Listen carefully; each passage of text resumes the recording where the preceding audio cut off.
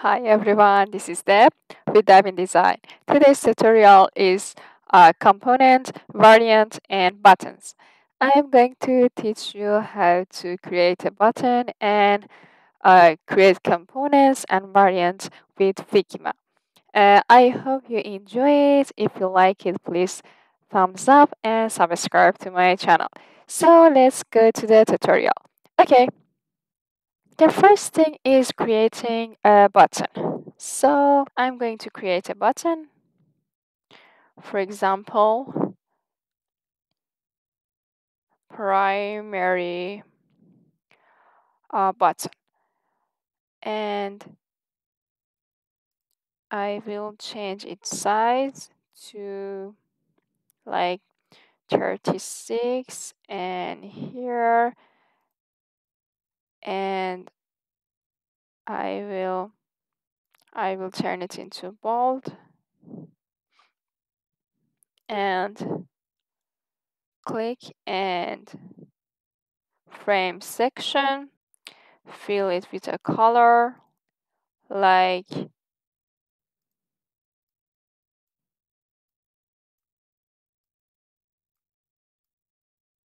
this one.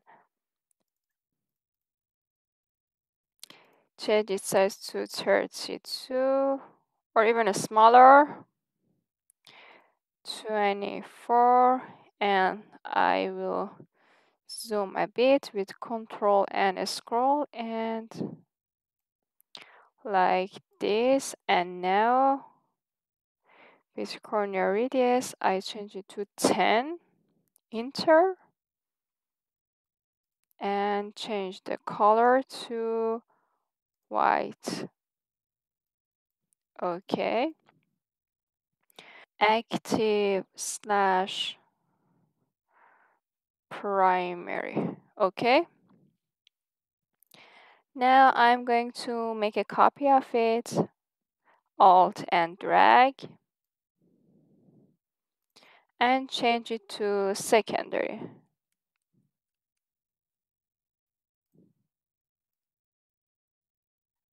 Okay,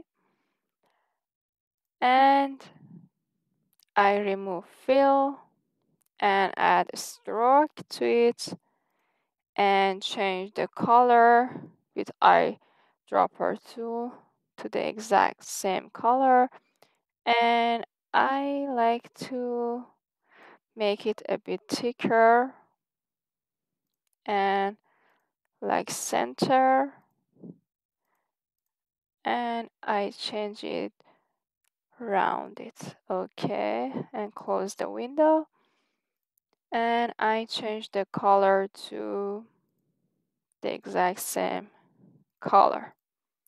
Okay, and I change the name to active secondary. Okay, now it's time for another button. I'm going to change it to hover button. So I change it to hover primary, and again alt and drag,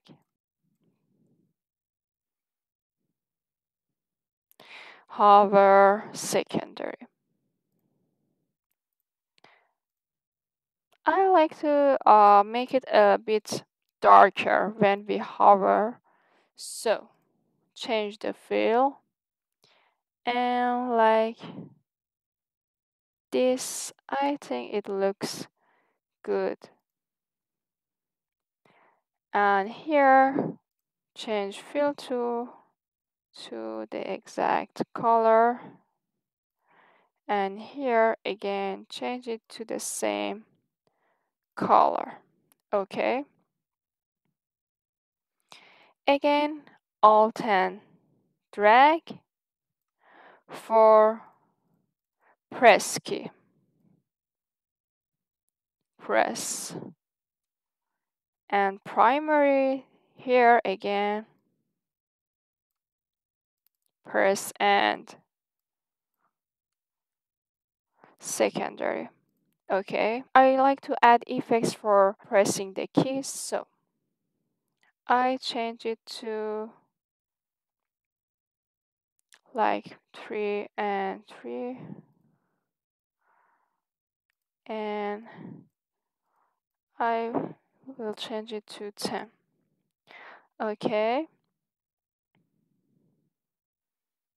and again add effects and plus button, and like before, change them. Okay, and this is press button. Now we need another one for disable state. Again, alt and drag, and alt and drag. Sorry, alt and drag. Okay, here write disabled,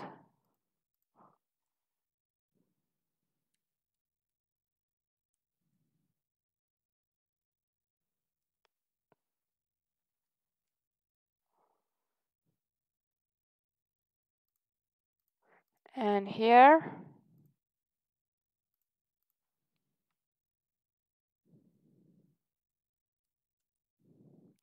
sometimes some people like to gray the button and use it as an disable button. But I prefer to lower the opacity instead of graying the button. So I click on the button and I come here and change the opacity to, for example, 40. Yeah. Look, this is not 40, so you need to be careful. Okay. And here again, come here and change the opacity to 40. Okay, this is disable button. So now I'm going to create components. If you look at this panel, if I select all of them, you can see we have 3 options: create component, create multiple components, and create component set. Okay, but which one is our choice? I will work with all of them and you can see what is the difference. So let me make a copy of my artwork. So Alt and drag here. Okay. And Alt and drag again here. Okay. Asset panel. If you look, I click on asset and you can see I haven't created any component on this page, right? Here, if I select all of my buttons, pay attention that all of them are frames. This is important. So, and if I come here and I click on create component, if I create it, you can see it shows up. My whole buttons look like one component. So if I drag it here, you can see all of them as a one component. And this is not what we want. So I'm going to delete it. So we cannot use only component for some buttons. If I had only one button like this, I could come here and select on create component. And this will be my component. So like this, okay? But right now, I won't use this, so let me delete it. We have 2 other choices. If I actually select all my frames and come here, click on create multiple components. You can see I component all of them one by one, and it's good. You can see them. As you can see, let me change my picture a little bit. As you can see, I have lots of components. Okay, it's good. But this is not what I'm looking for. So if you look at this part, combine as variants. If I click on it, you can see what's going to happen. If you have noticed, here, all of my buttons became like one button, okay? And here, as you can see, this is one component one, and it's made of some other actually components inside of it. So if I click and drag my button, you can see this is my primary button. I can come here, this part, as you can see, and this is primary, and I can change it to, like, for example, property one active to disable, or to hover, or to press, like here, change it to secondary and active or disable. Okay, so I can choose what I want to have. Right now, I'm going to show you how I can select all of the buttons and come here and select on create component sets. Last time I chose this one. Now I'm going to choose create component sets, and I will click it. Yeah, if you look, it already have created variants. So I don't need to again add combine as a variant, and itself has done this, as you can see. Okay, right now let's go to prototyping tab, and I want to create some actions for my button, as you have noticed. So I come to prototype tab, and here click primary button and drag it to, while hovering, smart animation, here, while pressing, smart animation, again,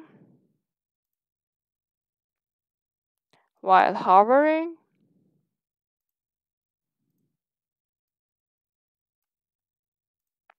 while pressing, smart animation. And this is our disabled button, so it doesn't do anything special. Or you can create some pop-up that says the button is disabled or something like that. So now I'm going to copy one, and here make a frame like this, and I like to make it be at center, and make another copy, and I come to design and change it to secondary active. As you can see, I can change it from this panel. Okay, now I come to prototype tab and flow starting point, and click here.